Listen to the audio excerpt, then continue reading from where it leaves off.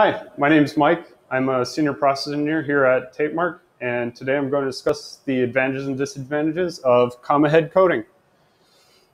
So this is the comma head that we have here at Tapemark. While it's in operation, your coding substrate comes through the bottom. On this roll, this one is in motion, and it passes through a coding trough, which would be attached to the bottom here, which is holding your blend. The blend is pulled up to the middle here where it contacts the comma head, which then meters it to the thickness that you're targeting. The advantages to this method are mainly that it's fairly intuitive on its operation. The coding thickness is just controlled by moving the comma head up and down, so the setup is relatively simple.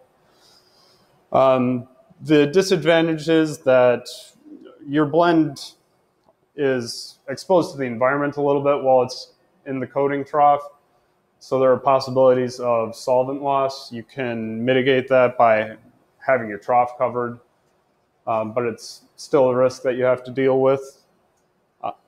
You also, because the blend is getting pulled through by the release liner and then wiped at the comma head, any variation in either your release liner thickness or quality of the release coating will change how it's sheared as it goes through the comma head, and you will see a variation in your coating thickness because of that.